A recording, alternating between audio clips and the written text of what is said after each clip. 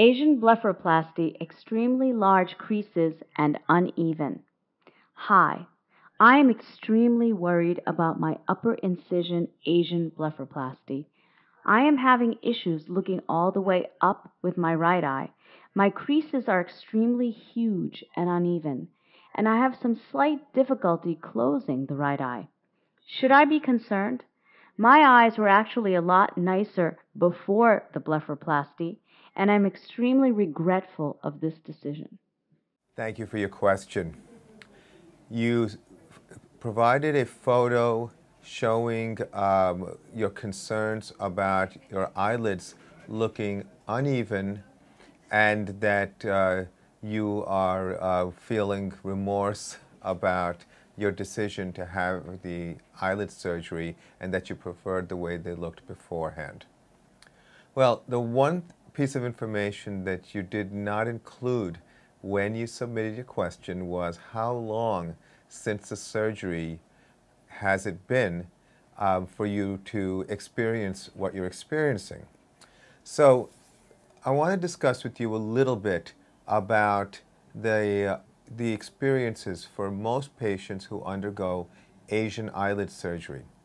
Now, Asian eyelid surgery is specific in that not only are we dealing with a certain series of anatomic differences between Asian and non-Asian patients in terms of eyelid anatomy, but in the formation of the eyelid crease, there is a connection that's made between the skin and the muscle that lifts the eyelid called the levator muscle, spelled like the word elevator, but without the E. Now, when you create that type of connection, and this applies for both the incisional Asian eyelid surgery as well as the non-incisional Asian eyelid surgery, there is a certain factor that results in a lot of swelling between the eyelash margin and the eyelid crease. We refer to this as the pretarsal area.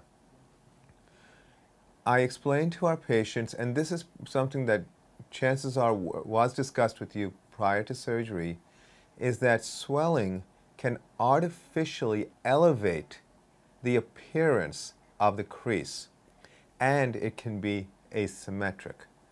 When we look at our results, we don't look at the results at 1 month or even 3 months, but we look at the results at 6 months to a year, because eyelid swelling can last that long. Now, for the majority of our patients for whom quick recovery is still very important, they're able to go back to work and go about their normal life within a week of having a surgery. But true surgical healing, and every cosmetic surgeon is attuned to this, is really something that goes on for up to a year.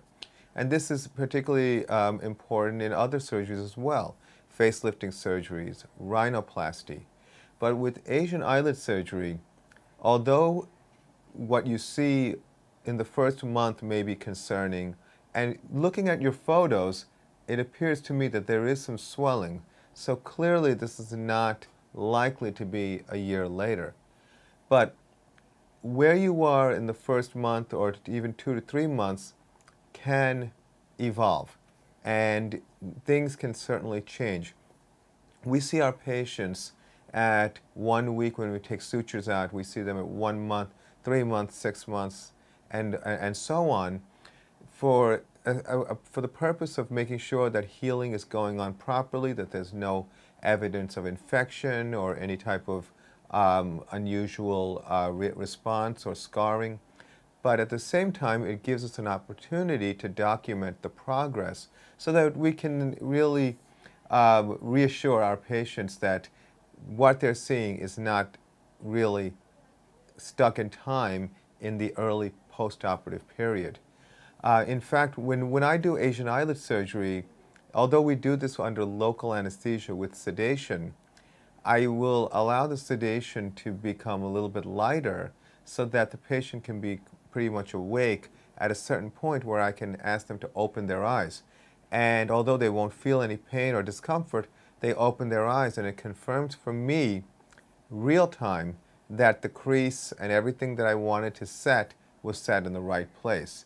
But certainly swelling is a factor that I think that you have to have a discussion with your surgeon about.